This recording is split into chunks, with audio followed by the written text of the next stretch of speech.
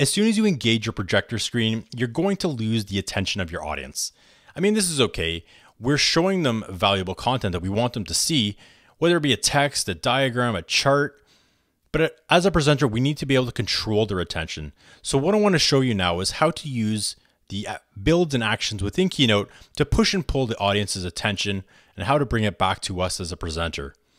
Now, the best way to lose your audience's attention is to show them some text, and not just text, but a huge slide of text like this.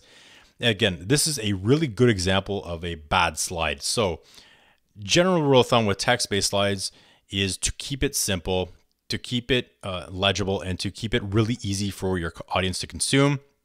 And bottom line, there's way too much work for your audience member to read this. So how can we improve upon this?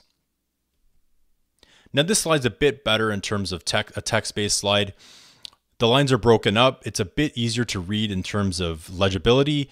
But again, the bottom line here is there's way too much content on screen all at once. So if you were presenting line 3 and you're talking about point 3, your audience is still going to be looking and reading at point 2 or point 1. So they're not hand in hand with you. They're not following along with you as a presenter. And again, you have to be able to control and maintain the focus of the audience. So let's see how we can improve on this and make it a bit better for our audience. So let's step out of presentation mode. And again, we have a couple of text objects on screen here. And what I want you to do is to come up to your animation section. So this option here, we want to click on animation. And let's select all of these objects. So again, just to confirm or just to clarify for some people, this is a text block, yes, but in Keynote it's referred to as an object. So this is one object. So let's hold down the Shift key and select all of these objects. And then let's click on Add Effect. Now, there's many effects in Keynote in terms of animations and builds, but let's keep it simple and keep it professional here. So let's choose the boring dissolve. Now, in terms of duration, I'd recommend a 0.5 in terms of duration for the delivery. And again, we're going by object here. You can select by object, by word, or by character.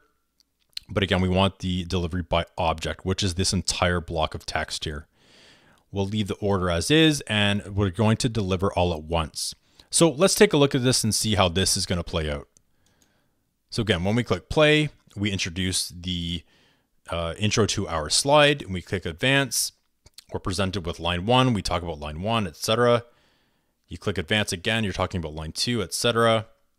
And you proceed to line 3. So again, this is okay, but it could be a bit better because again, you may be on line 3, but your audience is still trying to consume and read the other points and they're not following along with you. So let's back out again.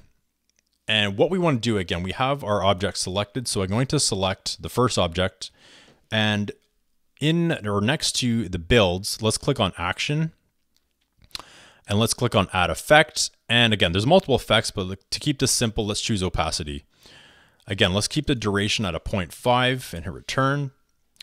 And opacity, you can play with this. So again, the opacity is the legibility of the object. So right now it's the default is 50%, but let's back this down to 5% so you get a good idea of what this is going to look like. So I've added 50 or a 5% opacity. We'll click the second object. I'm going to add the effect. We'll click opacity. And again, let's adjust this to 0.5. And the opacity we'll say is 5% again to keep them even. Now, the last object, you don't need to adjust in terms of an action or opacity because that's the last object on the screen and that's what you'll finish off with. So let's see how this plays out. Now, one other thing to note here, what you want to do is to click on the build order on the bottom here. And this is going to control how these actions and builds are presented. So we have line 1 was the dissolve, which is the initial dissolve that we added.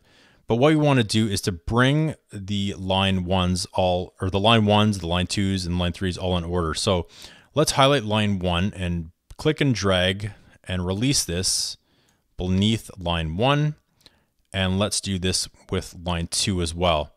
So again, the way this is going to read is line 1 is going to present as a dissolve. When we click advance again, line 1 will reduce to a 5% opacity. Line 2 will present as a dissolve, etc., etc. Now again, we're presenting on click or proceeding on click. So again, when we click, it's going to present the builds as we have them laid out here. So let's just close this, and now let's play this and see how this is going to play out. So again, we introduce our slide, we click to advance, we discuss line number 1. When we click again, it's going to reduce to 5%. And again, we proceed to line 2. Now again, you can see how this is working. Audience is following along with me in terms of line 2. This is what I'm talking about, and this is what the audience is being presented with. I click advance again. Again, I can bring the audience back to me now. Okay, they can virtually not see the screen. And again, I click at advance and I present line 3, topic line 3, I discuss, etc., etc. And I click advance again and I finish my slide.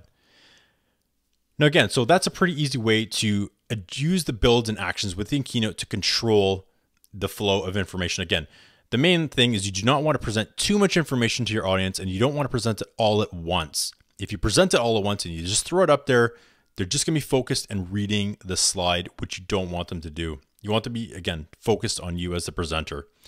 Now, if you have more text-based slides, which you probably will during your presentation, obviously in Keynote, it makes it really easy. So again, if you want to reuse this slide, all you need to do is to right-click on the slide in the navigator here. And you're going to right-click and click on duplicate. And again, you can adjust the slide title if you want, but let's just make this line 4 or point number 4. And again, you adjust this as you need to. And line 6. So again, we've already added the builds and we've added the actions. So that's already in place. So let's just back this up and let's see how this plays out. So again, I introduce my slide, line 1, line 2, line 3. And again, I move to the next slide, line 4, line 5, and I finish off with line 6. And that's it. So there you go, guys. I hope that helps in terms of controlling the flow of audience. Always remember, it's about your audience. You want them to stay with you as a presenter, and it's up to you to lead them. So if you guys have any questions or comments, concerns with Keynote, I'd love to hear from you. Please let me know in the comments below. If you find this video helpful, please hit the like button and give it a thumbs up. And if you'd like the channel, please subscribe. Thanks again. Take care, and I'll talk to you soon.